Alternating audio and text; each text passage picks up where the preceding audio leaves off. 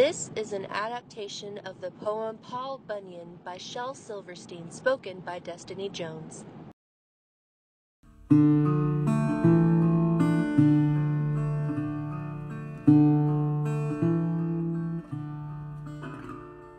He rode through the woods on a big blue ox. He had fists as hard as chopping blocks. 500 pounds and 9 feet tall. That's Paul. Talk about working. When he swung his axe, you could hear it ring for 1.5 miles.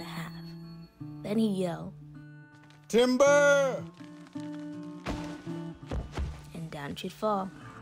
For Paul. Talk about drinking. That man is so mean that he'd never drink nothing but kerosene. And the 5-gallon can is a little bit small. For Paul.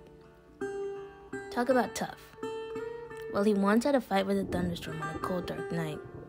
I ain't saying who won, but it don't storm at all round here, thanks to Paul. He was 90 years old when he said with a sigh, "I think I'm going to lay right down and die, 'cause sunshine and sorrow, I've seen it all." Says Paul. He says, "There ain't no man alive can kill me. Ain't no woman around can thrill me. And I think heaven just might be a ball." Says Paul. So he died, and we cried. It took 18 men just to bust the ground. It took 24 more just to lower him down. And we covered him up, and we figured that was all for Paul. But late one night, the trees started shaking.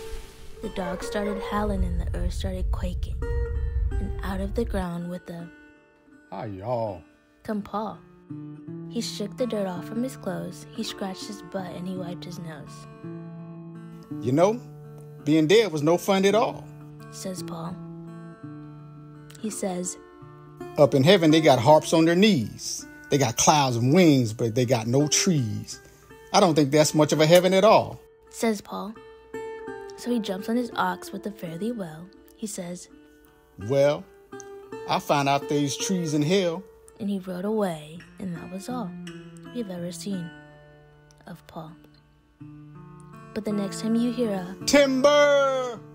yell that sounds like it's coming from the pits of hell, then a weird and devilish ghostly wail, like somebody chopping on the devil's tail, then a shout, a call, a crash, a fall.